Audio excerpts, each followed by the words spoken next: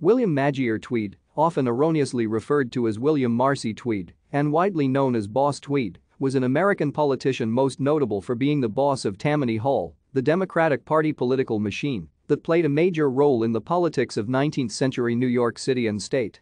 At the height of his influence, Tweed was the third largest landowner in New York City, a director of the Erie Railroad, a director of the 10th National Bank, a director of the New York Printing Company, the proprietor of the Metropolitan Hotel, a significant stockholder in iron mines and gas companies, a board member of the Harlem Gas Light Company, a board member of the 3rd Avenue Railway Company, a board member of the Brooklyn Bridge Company, and the president of the Guardian Savings Bank.